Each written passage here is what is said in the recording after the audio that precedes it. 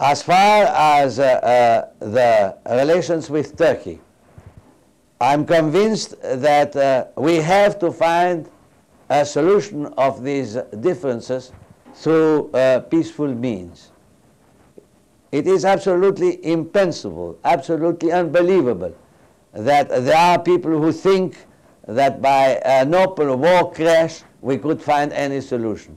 Instead of gaining a solution, we will lose everything which has been built, and in addition to that, NATO will be harmful, heated by such a development.